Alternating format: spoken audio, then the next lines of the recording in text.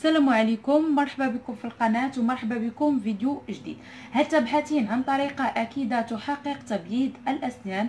ما رأيك في زيادة بياض الأسنان بالكركم، حيث يعرف الكركم بقدرته على صبغ الأشياء باللون الأصفر، لذا فإن استعماله في تبييض الأسنان لهو أمر مثير للجدل. لكن المفاجأة أن الكركم يستخدم كعلاج طبيعي لتبييض الأسنان منذ سنوات في الهند ومناطق أخرى من العالم. وبجانب تبييض الأسنان فإن الكركم أيضا يعالج التهابات اللثة ويطهرها.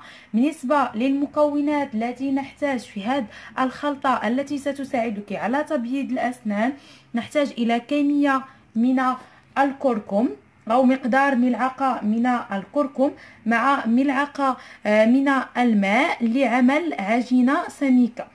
نقوم بخلط الكركم مع الماء حتى الحصول على عجينة سميكة بهذا الشكل كما تلاحظون معي. نستخدمها كمعجون لتفريش الأسنان لمدة 3 إلى 4 دقائق.